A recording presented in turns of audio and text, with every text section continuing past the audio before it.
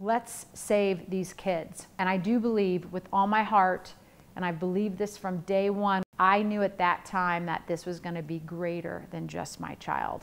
That this foundation was going to be global and that we were going to help so many patients.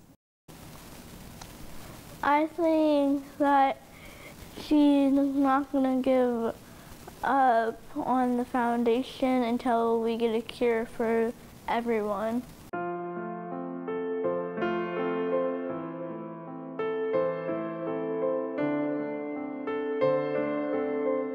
One of my biggest problems is my bladder. I have to do the catheter like 6-7 times a day. I have to take a lot of medicine for it. I'm scared to lose my vision. Sometimes I'm in the nurse's office all day, and sometimes I'm so shaky I don't even want to walk. I get really bad migraines, and I'm in bed for like more 2 to 3.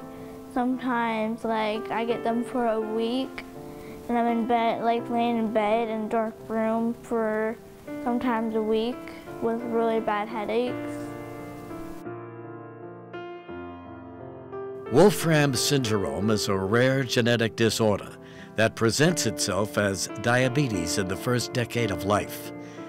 In the short time between diagnosis and death, patients will experience a range of debilitation, including blindness, loss of hearing, progressive failure of key body functions, and loss of muscle control. I don't want people to suffer like me, and I don't want people to go blind or lose their hearing. I'm excited that we're in a clinical trial right now, and I don't think this would have happened if the Snow Foundation wasn't around. Led by Fumihiko Orano, this research stands astride the cutting edge of science and regenerative medicine, with potentially game-changing global implications. A cure for Wolfram syndrome would mean a cure for diabetes. And we found that Wolfram is actually an accelerated form of adult-onset diabetes. So by studying Wolfram syndrome, we can find a treatment and cure for Wolfram. But at the same time, we may be able to find a novel treatment for patients with type 2 diabetes. It's an adult-onset diabetes and most prevalent form of diabetes.